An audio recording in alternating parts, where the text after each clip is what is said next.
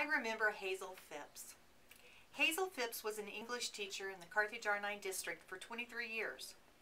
Not many 8th graders had Mrs. Phipps, as she was primarily reserved for the freshmen, but I was one of the lucky ones.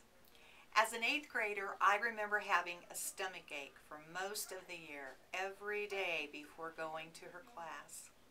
Mrs. Phipps scared me. She was a snappy dresser, a snappy disciplinarian, literally, and every once in a while, she had a snappy sense of humor. I vividly remember her large-rimmed glasses and her succinct speech pattern. She would use both to her advantage when it came to disciplining students who weren't paying attention. Let's say you didn't want to be at the receiving end of a glaring look or a corrective comment. I can also still see her circulating around the classroom with our homework folded up in her hand.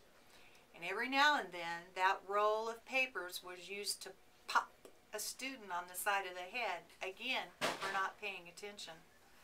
Yes, Mrs. Phipps demanded our attention, and for the most part, she had it for the entire period. But wow, could she teach? I remember diagramming sentences a lot.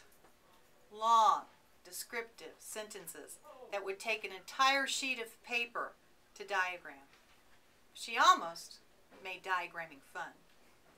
And then there was literature. Mrs. Phipps loved literature, and she had a way of making us love it too.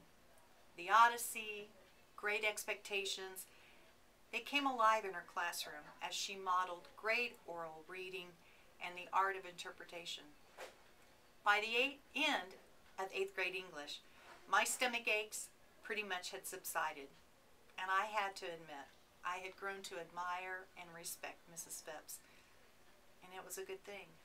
Because when I got my freshman schedule and glanced down through the black print, I couldn't believe my eyes.